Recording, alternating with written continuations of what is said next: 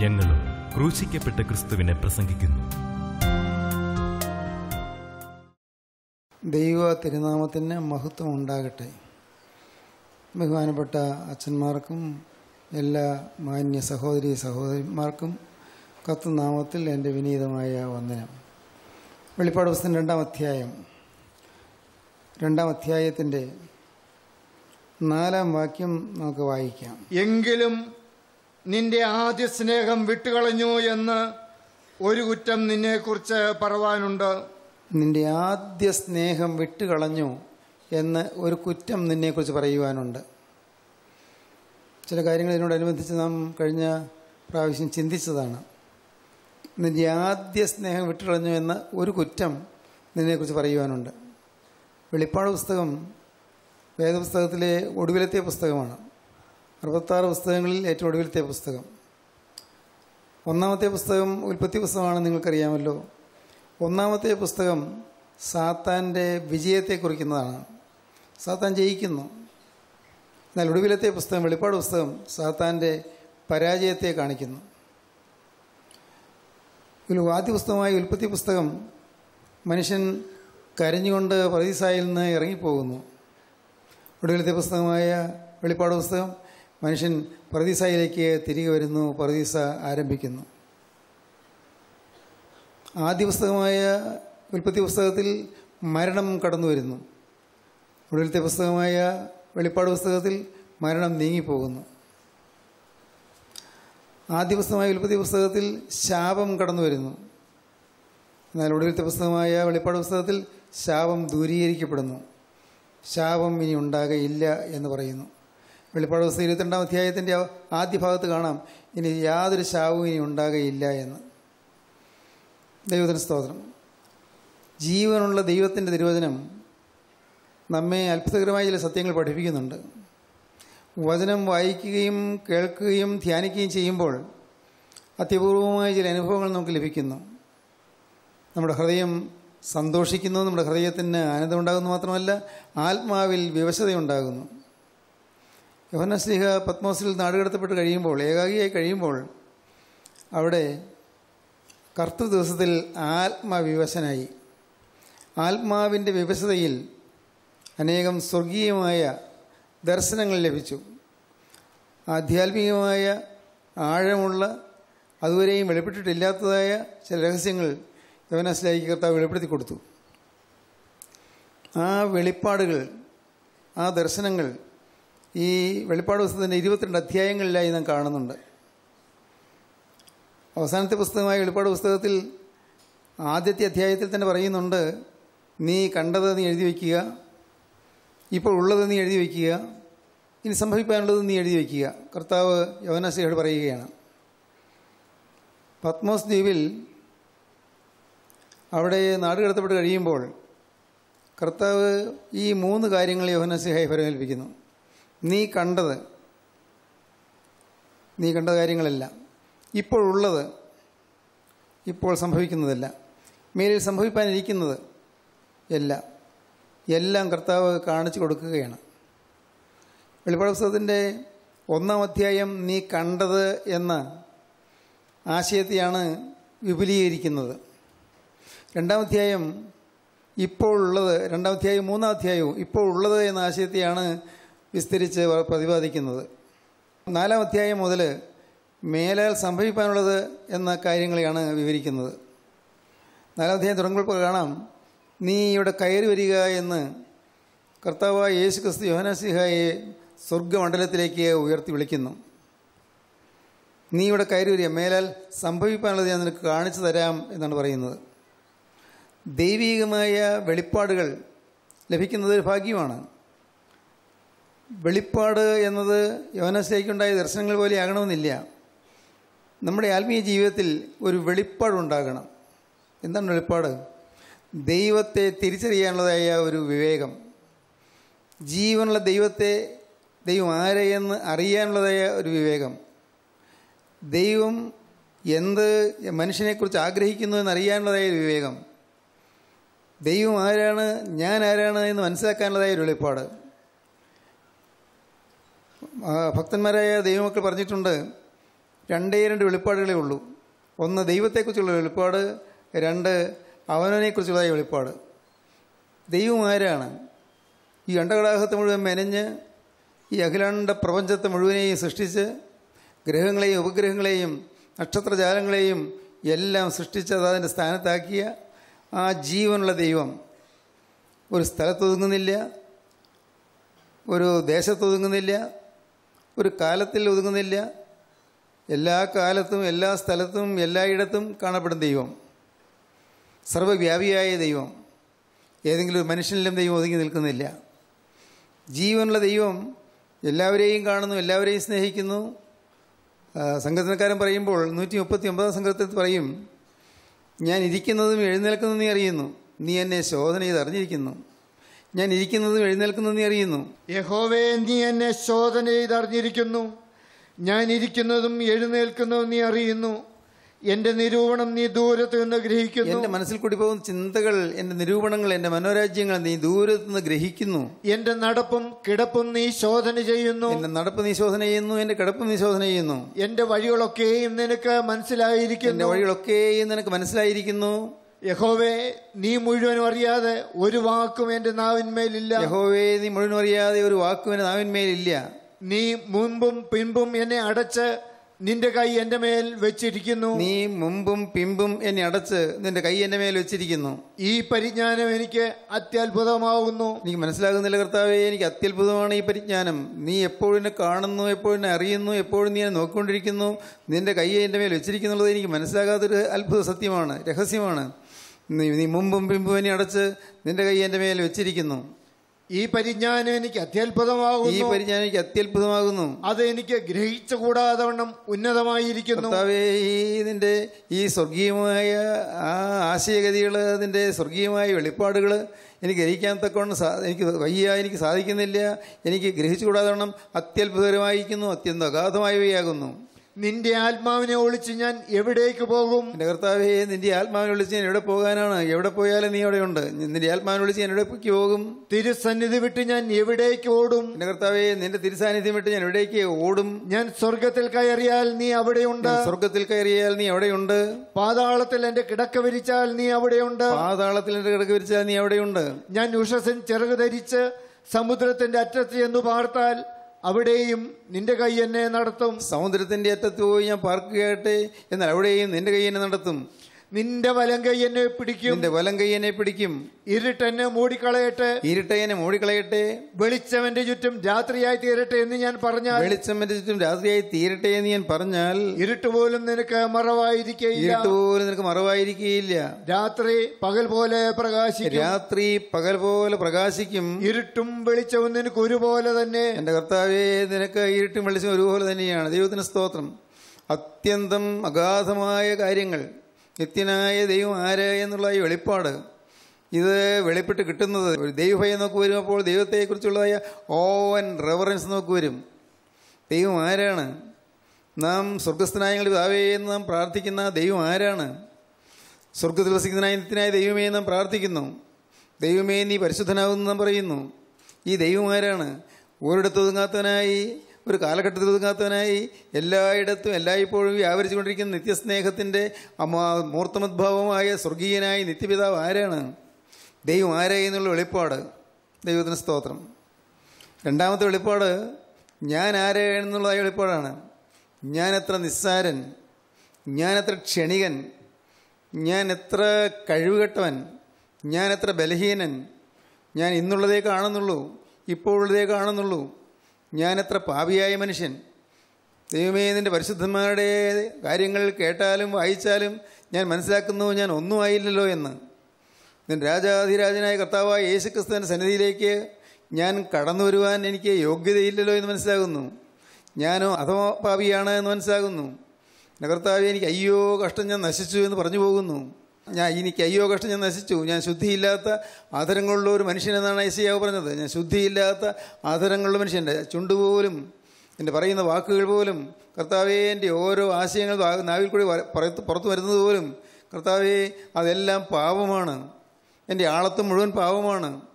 I M rotten through and through എന്നാണ് റോമർ ലേഖനം 7-ാം അധ്യായത്തിൽ പറയുന്നത്. അയ്യോ ഞാൻ അരിഷ്ട മനുഷ്യൻ, I M rotten through and through, ഞാൻ മുഴുവൻ ചീഞ്ഞളിഞ്ഞിരിക്കുന്നു. I M rotten through and through. കർത്താവേ ഞാൻ മുഴുവനും അശുദ്ധനാണ്, അയ്യോ കഷ്ടം, എൻ്റെ കർത്താവേ ഞാൻ അരിഷ്ടനായൊരു മനുഷ്യൻ. കർത്താവേ ഈ മരണത്തിനധീനമായ ശരീരത്തിൽ തന്നെ ആര് വിടുവിക്കും എന്നാണ് പറയുന്നത്. ഈ മരണത്തിനധീനമായ ശരീരം ഇതിൽ തന്നെ ആര് വിടുവിക്കും?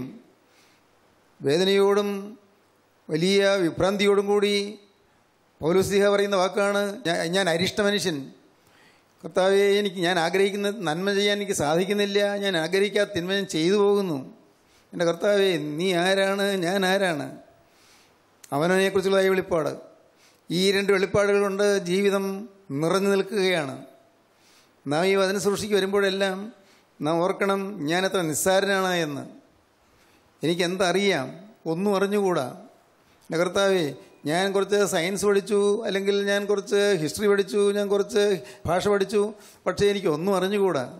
ഞാനത്ര നിസ്സാരനാണ്. ദൈവത്തിന് സ്തോത്രം. പ്രിയപ്പെട്ടവരെ, ഈ സ്വർഗീയമായ ആ വെളിപ്പാട് നമുക്ക് ലഭിക്കുമ്പോഴാണ് നാം ദൈവത്തെ ആരാധിക്കാൻ തുടങ്ങുന്നത്. ദൈവം മഹോന്നതനാണെന്നും ദൈവം പരിശുദ്ധനാണെന്നും ദൈവം പരിശുദ്ധന്മാരിൽ പരിശുദ്ധനാണെന്നും നമുക്ക് മനസ്സിലാക്കാൻ സാധിക്കുന്നു. അപ്പോഴാണ് 6 ചിറകുള്ള സ്രോഭ്യമാലാകമാർ 2 ചിറകുകൊണ്ട് മുഖം മൂടി, 2 ചിറകുകൊണ്ട് കാൽ മൂടി, 2 ചിറകുകൊണ്ട് പറന്നു നിന്ന് സൈന്യങ്ങളുടെ ദൈവമായ യഹോവ പരിശുദ്ധൻ പരിശുദ്ധൻ പരിശുദ്ധൻ എന്ന് ആഘോഷിച്ച് അട്ടഹസിച്ച് മഹത്വപ്പെടുത്തുന്നതായ ദൈവത്തെ നമുക്ക് മഹത്വപ്പെടുവാൻ സാധിക്കുന്നത്.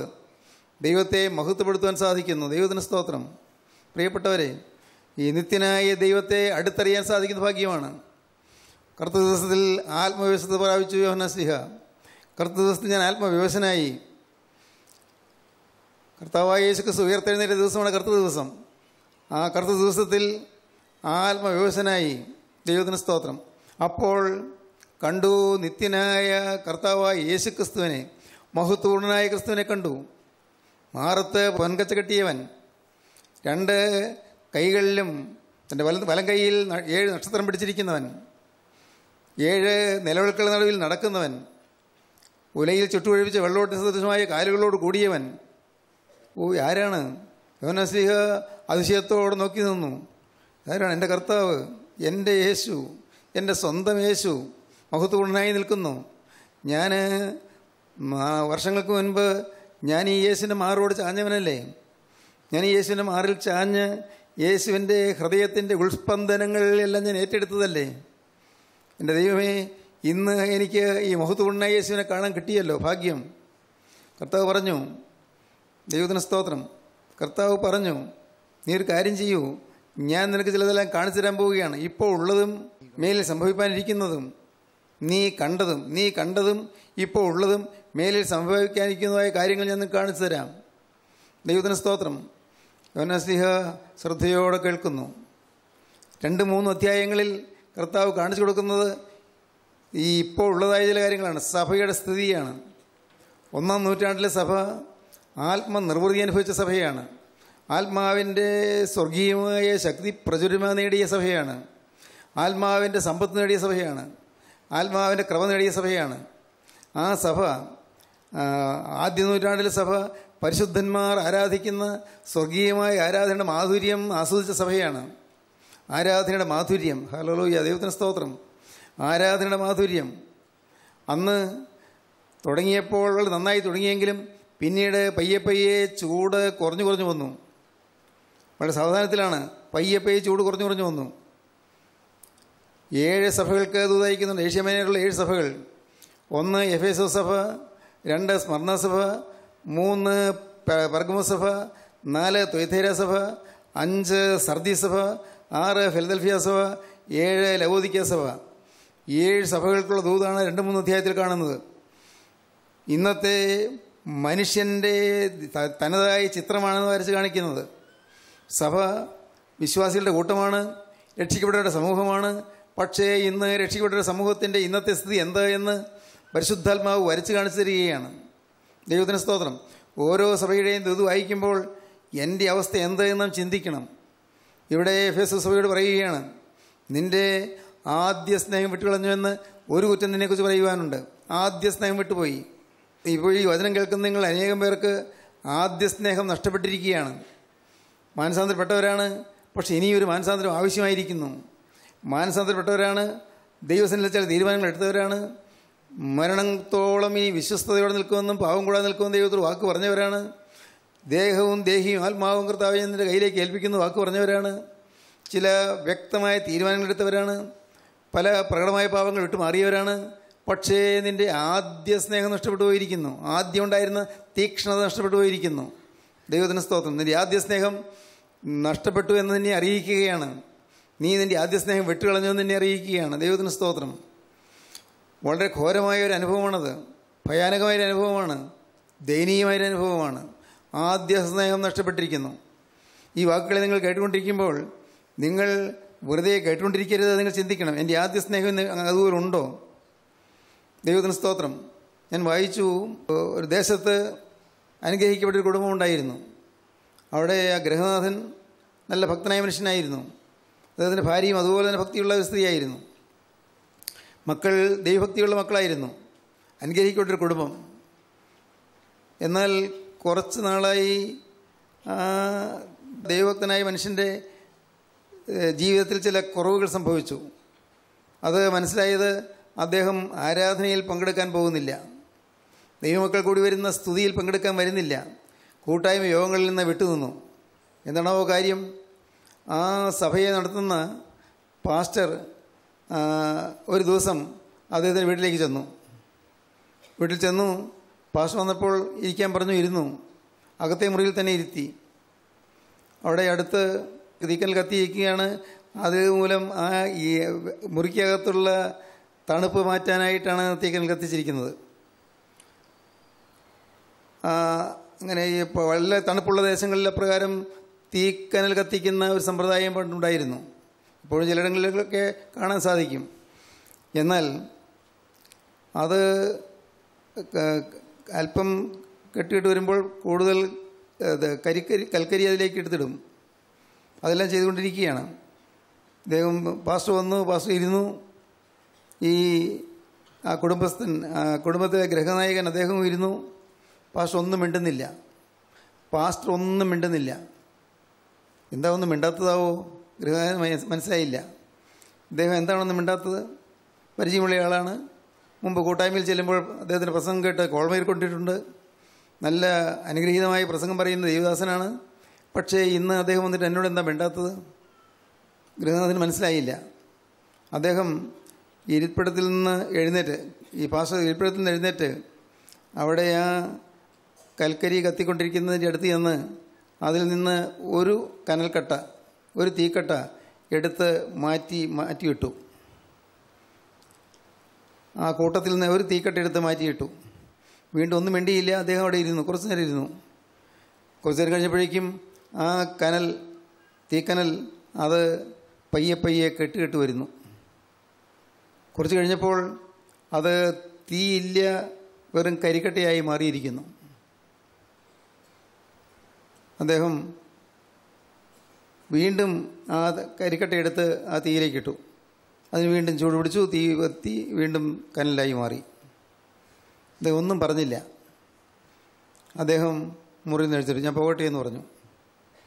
ഉടനെ ഈ ഗൃഹനാഥൻ അദ്ദേഹത്തിൻ്റെ മുമ്പിൽ ചെന്ന് വിനയപൂർവ്വം കൈ ഒപ്പിക്കൊണ്ട് പറഞ്ഞു, എന്നോട് ക്ഷമിക്കണം, എനിക്കെല്ലാം മനസ്സിലായി. ഞാൻ എൻ്റെ തീ നഷ്ടപ്പെട്ടിരിക്കുകയാണ്. പരിശുദ്ധാത്മാവിൻ്റെ തീ എന്നിൽ ഇപ്പോൾ കത്തുന്നില്ല. ഞാൻ കൂട്ടായ്മ വിട്ട് നിന്നുപോയി. ഞാൻ പിന്മാറ്റത്തിലായിപ്പോയി. ഞാൻ പുറകിലേക്ക് മാറിപ്പോയി. എൻ്റെ ജീവിതത്തിൽ തീ കെട്ടുപോയി. എനിക്കിപ്പോൾ മനസ്സിലായി.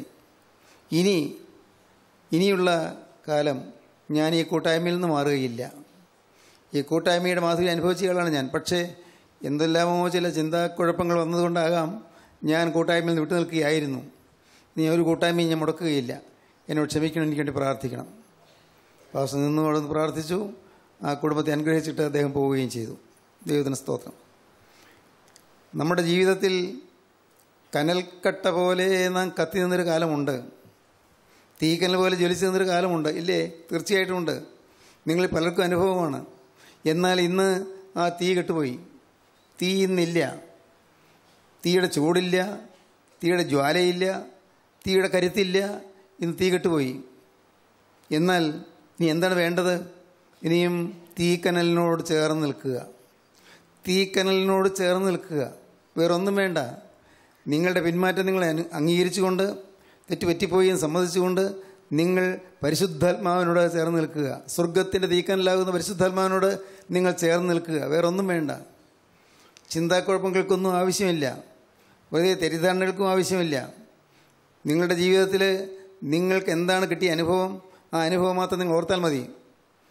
നിങ്ങൾ പഴയ കാലത്തേക്ക് തിരിഞ്ഞു നോക്കണം. എങ്ങനെയെല്ലാം ജീവിച്ചിരുന്നവരായിരുന്നു. ഓർത്തു നോക്കൂ.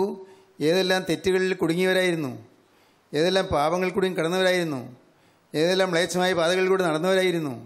എന്നാൽ ഇന്നോ ദൈവം കൃപ ചെയ്തു, പല പ്രകടമായ പാവങ്ങളും വിട്ടു, ഒരു മാനസാന്തരം കിട്ടി. പക്ഷേ നിർഭാഗ്യവശാൽ മാനസാന്തരം കിട്ടിയെങ്കിലും ആഴത്തിലുള്ള കഴിവുകൾ കിട്ടിയില്ല. ഹൃദയത്തിൻ്റെ ഭാവങ്ങൾ മനസ്സിലാക്കിയില്ല. മനോഭാവങ്ങളിൽ മാറ്റം വരുത്തിയില്ല. കോപാക്രാന്തമായ വാക്കുകൾ ഇപ്പോൾ വരുന്നില്ല. പക്ഷേ കോപമകത്ത് പതഞ്ഞ് പൊന്തുന്നു. ചിന്തിച്ചു നോക്കൂ. ചിലപ്പോൾ നിങ്ങളുടെ ഹൃദയം മുഷിച്ചിലുകൊണ്ട് നീറുന്നു. ചിലപ്പോൾ നിങ്ങളുടെ ഹൃദയത്തിൽ വൈരാഗ്യം പുകയുന്നു. ചിലപ്പോൾ നിങ്ങൾക്ക് ഇഷ്ടക്കേടും ചിലരോടുള്ള പിണക്കവും നിങ്ങളുടെ ഹൃദയത്തിൽ പൊന്തി വരുന്നു. ഓർത്തു നോക്കൂ. കുടുംബത്തിൽ പുറമേ എല്ലാവരും കേൾക്കത്തക്കുള്ള കലഹമില്ല, എങ്കിലും ഉള്ളിൽ കലഹത്തിൻ്റെ പ്രകൃതി കിടക്കുന്നു. വ്യാജം പറയുന്നില്ല, പക്ഷേ വ്യാജഭാവം ഹൃദയത്തിലുണ്ട്. കാവട്യം ജീവിതത്തിലുണ്ട്. കപട ഹൃദയമാണ്. സൂത്രവും കൗശലവും കൈവശമുണ്ട്. ഒന്ന് പറയുന്നു, മറ്റൊന്ന് ചിന്തിക്കുന്നു, മറ്റൊന്ന് നിരൂപിക്കുന്നു. ഇതെല്ലാം പാവമാണെന്നൊട്ട് ചിന്തിക്കുന്നുമില്ല. ഞാൻ മദ്യപാനം വിട്ടല്ലോ, ഞാൻ വേണ്ടാത്ത കൂട്ടുകെട്ടുകളെല്ലാം വിട്ടല്ലോ, വെറുക്കൂത്തുകൾ ഞാൻ വിട്ടല്ലോ, ഞാൻ പ്രകടമായ തിന്മകളിലേക്ക് ഞാൻ പോകുന്നില്ലല്ലോ. ഒരു സംതൃപ്തിയിൽ നിന്ന് ദൈവജനം കഴിഞ്ഞു കൂടുകയാണ്. ദൈവത്തിൻ്റെ ആത്മാവ് ശക്തിയോട് പറയുന്നു, നിൻ്റെ ആദ്യ സ്നേഹം വിട്ടുകളഞ്ഞു എന്ന് ഒരു കുറ്റം നിന്നെക്കുറിച്ച് പറയുവാനുണ്ട്. ആദ്യ സ്നേഹം വിട്ടുകളഞ്ഞു. ദൈവത്തിന് സ്തോത്രം. കർത്താവായ യേശുക്രിസ്തുവിൻ്റെ തിരുരക്തത്തിൻ്റെ ശക്തി അനുഭവിച്ചവരാണ് നിങ്ങൾ അനേകം പേര്. തിരുരക്തം തരുന്നതായ പാപക്ഷമ അനുഭവിച്ചവരാണ് നിങ്ങൾ അനേകം പേര്. കർത്താവായ യേശുക്രിസ്തുവിൻ്റെ തിരുരക്തത്തിൽ കൂടി ലഭിക്കുന്നതായ മാനസിക സ്വാസ്ഥ്യം, മാനസിക സന്തോഷം അനുഭവിച്ചവരാണ് നിങ്ങൾ പലരും. അല്ലെങ്കിൽ നിങ്ങൾ ചിന്തിച്ച് നോക്കൂ. യേശുക്രിസ്തുവിൻ്റെ ഉള്ളത്തിലേക്ക് വന്ന കാലുകളിൽ അന്നുണ്ടായിരുന്ന ലഹരിപ്പിക്കുന്ന അനുഭവം എന്തായിരുന്നു? എന്തൊരു ആമോദമായിരുന്നു, എന്തൊരു പ്രമോദമായിരുന്നു, എന്തൊരു സന്തോഷമായിരുന്നു, എന്തൊരു ആഹ്ലാദ തിമിർപ്പായിരുന്നു. ആരവാരത്തോടെ ആഘോഷത്തോടെ ദൈവത്തെ സ്തുതിക്കുന്ന ആരാധനയുടെ സൗഭാഗ്യമായിരുന്നു. എന്നാൽ ഇന്ന് അതെല്ലാം നഷ്ടപ്പെട്ടു പോയിരിക്കുന്നു. ദൈവത്തിന് സ്തോത്രം. നിൻ്റെ ആദ്യ സ്നേഹം വിട്ടുകളഞ്ഞു എന്ന് ഒരു കുറ്റം നിന്നെക്കുറിച്ച് പറയുവാനുണ്ട്. സ്തോത്രം. സഹോദരങ്ങളെ, ഇന്ന് നിങ്ങൾക്ക് വിശ്വാസത്തിലേക്ക് വരാം. നിങ്ങൾക്ക് ഇനിയും മാനസാന്തരപ്പെടാം. നിങ്ങൾ ഒരിക്കൽ മാനസാന്തരപ്പെട്ടവരാണ്, പക്ഷേ ഇനിയൊരു മാനസാന്തരം ആവശ്യമാണ്.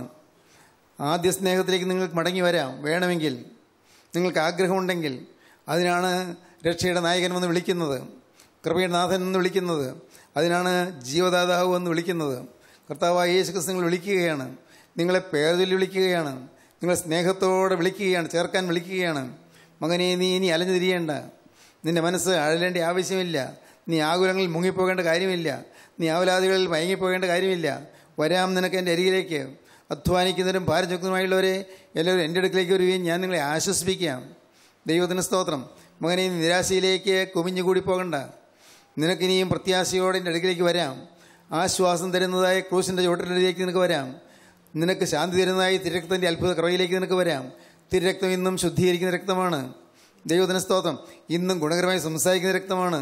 ആ തിരുരക്തത്തിൻ്റെ അത്ഭുത കൃപയിലേക്ക് നിങ്ങൾ വന്നാൽ നിങ്ങൾക്ക് രക്ഷപ്പെടാം. കർത്താവായ യേശുവിൻ്റെ തിരുരക്തം, ഊനമില്ലാത്ത കുഞ്ഞാടിനറുത്തതായി തിരുരക്തം. ദൈവത്തിന് സ്തോത്രം. ആ സ്വർഗീയ സന്നിധാനത്തിലേക്ക് നിങ്ങൾ ഓടി അണയുക. നിങ്ങൾക്ക് അനുഗ്രഹം ലഭിക്കും. നിങ്ങൾക്ക് ദൈവത്തെ സ്തുതിക്കാൻ സാധിക്കും. നിങ്ങൾക്ക് കൃപയുടെ നിറവ് നിങ്ങൾക്ക് അനുഭവിക്കാം. നിങ്ങൾക്ക് നല്ല കാര്യങ്ങൾ നേടാം. നിങ്ങൾക്ക് ശുഭകാലങ്ങൾ നേടാം. ആനന്ദ ഐശ്വര്യം എഴുതുന്ന മാസങ്ങളും അബ്ദങ്ങളും നിങ്ങൾക്ക് ലഭിക്കും. ആനന്ദ ഐശ്വര്യം എഴുതുന്ന മാസാബ്ദങ്ങളെ നിങ്ങൾക്ക് നൽകണമേ എന്ന് പൂർവ്വപിതാക്കന്മാർ പ്രാർത്ഥിച്ചു. നമുക്കും പ്രാർത്ഥിക്കാം. നമുക്ക് ഒരുങ്ങാം. നമ്മെ തന്നെ നമുക്ക് തിരിച്ചറിഞ്ഞുകൊണ്ട് പഴയ സന്തോഷത്തിലേക്കും പഴയ സ്നേഹത്തിലേക്കും മടങ്ങി വരാം. യേശുക്രിസ്തുവിൻ്റെ കുരിശടിയിലേക്ക് മടങ്ങി വന്ന് ആ തൃപ്പാദം നമുക്ക് ചുംബിക്കാം. നമുക്ക് യേശുവിനെ മഹത്വപ്പെടുത്താം. ദൈവനാമം മഹത്വപ്പെടട്ടെ. നമുക്ക് പ്രാർത്ഥിക്കാം. സ്നേഹവാനായ ഞങ്ങളുടെ കർത്താവേ, ഞങ്ങളുടെ വാഴ്ത്തപ്പെട്ട ദൈവമേ, അനുഗ്രഹീതമായ നിമിഷങ്ങൾക്കായി ഞങ്ങൾ നിന്നെ സ്തുതിക്കുന്നു. ഞങ്ങൾ നിന്നെ സ്തോത്രം ചെയ്യുന്നു. അപ്പോൾ ഈ മക്കളെ എല്ലാവരും അനുഗ്രഹിക്കണമേ. വചനം കേട്ട് എല്ലാവരുടെ മേലും തൃക്കരം വെക്കണമേ. എല്ലാവരെയും ആത്മാവിൻ്റെ ആനന്ദ ഐശ്വര്യങ്ങളിലേക്ക് നയിക്കണമേ കർത്താവേ. എല്ലാവർക്കും സ്വർഗീയമായ നന്മകൾ പ്രദാനം ചെയ്യണമേ. യേശുക്രിസ്തുവിനെ തിരിച്ചറിയാനുള്ളതായി വിവേകം നൽകണമേ. രണ്ടാമത്തവരിന് വേണ്ടി ഒരുങ്ങുവാനുള്ളതായി സൗഭാഗ്യം നൽകണമേ. എല്ലാവരെയും വാഴ്ത്തി അനുഗ്രഹിക്കണമേ. യേശുവിൻ നാമത്തിൽ തന്നെ ആമീൻ. Professor MY Yohannan power vision TV-യിൽ പ്രസംഗിക്കുന്നു. എല്ലാ ദിവസവും രാവിലെ 5:30 ഉച്ചയ്ക്ക് 1:30 രാത്രി 8:30.